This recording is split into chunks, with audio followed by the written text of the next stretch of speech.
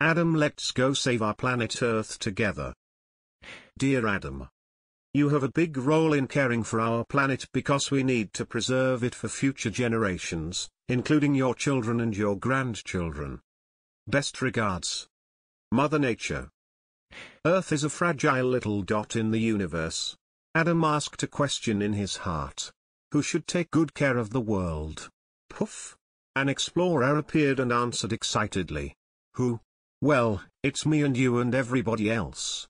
The explorer smiled. Let's go and I will explain. The explorer took Adam's hand and flew off together to see how nature had been impacted by man. Let us go on a mini-adventure to understand our role in protecting Mother Nature. The world is so beautiful. Yet, something is wrong.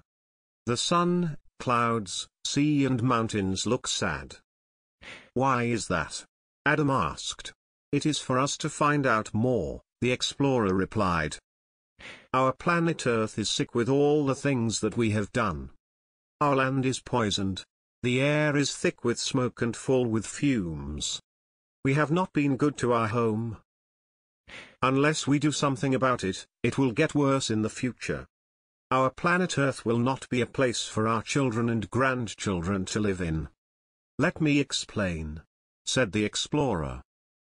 We produce too much waste which is dumped in landfills and scrap yards. Washing machines, TVs and computers are abandoned. Old cars and tires are stacked like mountains. Food and house waste are left to rot as garbage. The explorer said, people throw too much away instead of trying to reuse. All this wastage is becoming our daily refuse. We need to make more with less so that the earth has less stress. We have been polluting the air by burning fuels such as oil, gas and coal. Greenhouse gases and smog are released daily into our air from our factories, power plants and cars. If we could reduce air pollution, everything will be fresher and nicer and we will end up healthier. How can we change? Take a bike, or share a ride. We can reduce our carbon footprint as a start, said the explorer to Adam. From Amazon to Africa and Asia to America, ancient forests and jungles are being cut with chainsaws and bulldozers. The trees are made into wood and paper for our usage. If we continue to clear trees at such a pace, our forests will soon be gone, said the explorer. Oh no, what can we do? Asked Adam. The explorer planted one seed, then two. Plant more trees. Treat them as treasure. That's what we can do. The explorer took Adam to a city where thick pipes released waste into rivers, lakes, seas and oceans. The sewage and waste contain lots of germs that make us sick. Heavy metals, bad chemicals, microplastics and sewage also threaten the water which humans drink. Safe drinking water is a right for everyone, the explorer said. We shouldn't need to rely on bottled water. Next, Adam and the explorer dived into a sea full of garbage such as bags, cups, boxes, and bottles. Turtles and birds often choke on bags which look like jellyfish. Even whales have their stomachs full of plastic. Further away, a ship is seen dumping oil into the sea. The explorer said, we need to take care of our oceans and seas.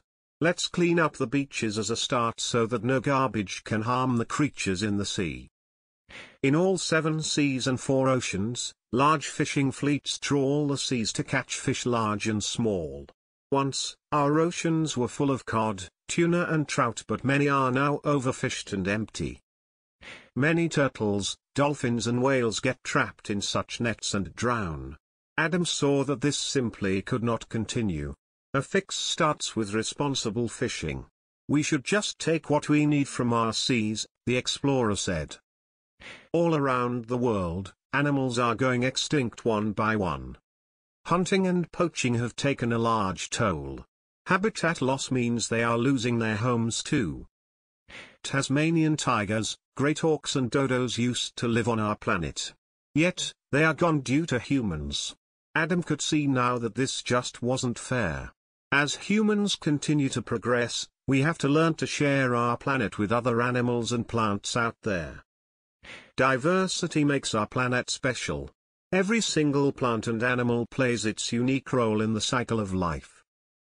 For those we can save, we should study them to preserve and protect as our ecological heritage. Perhaps one fine day, we can bring back those which are extinct with new technology such as cloning.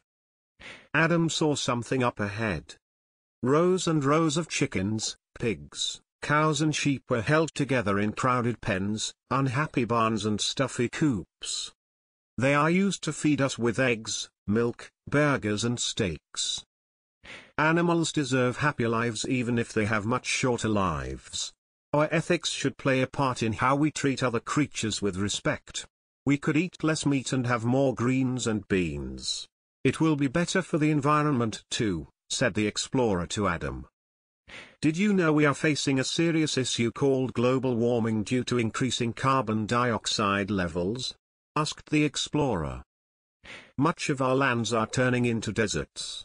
Global climate change is threatening our way of life. Up and away, the explorer and Adam flew to the poles where the polar ice is melting.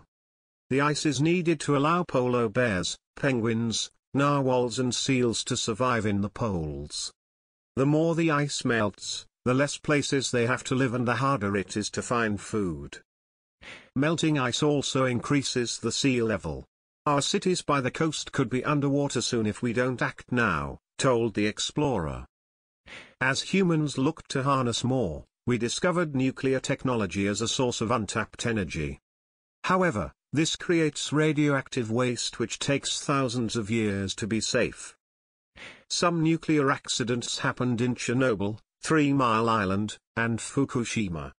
These led to risk of cancer, and places became unsafe for years after.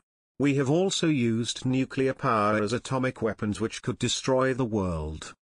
The more humans advance in nuclear technology, the more we should learn to use it responsibly, the explorer mentioned. Adam looked around for natural energy. There is so much out there available for free. Wind and hydro energy are much cleaner than fossil energy such as oil, gas and coal. Humans can also generate electricity from the unlimited solar energy coming from the sun. There is less need for fossil fuel in this day and age. It is time to change our energy mix, the explorer explained. Renewable energy doesn't require us to mine, waste or burn.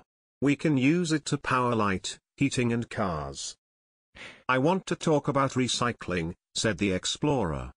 Rubber tires from cars, scrap metal from pipes and cars, soda cans, old phones, even clothes. Everything can be turned into something useful.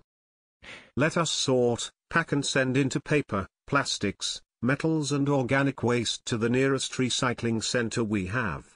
I can't wait to start, Adam said to the explorer. Now, it was up to Adam to share on how to treat Mother Earth fair. Let us teach people young and old that the earth is more valuable than all the gold. We should reduce our own footprints by changing our lifestyles. I will cycle to school. Take my own shopping bags to the store. Dry my clothes in the sun. Make a compost bucket for old food. Cut down waste to have the best of moods, said Adam. Okay. What else can I do? Adam asked. We work together. The explorer said proudly. We should spread the message of conservation to every person we know. As more people care about the environment, the more likely they will help preserve it. We have only one home called Earth and it is very fragile. Do you understand whose responsibility it is to take care of our planet now? Asked the explorer. Yes.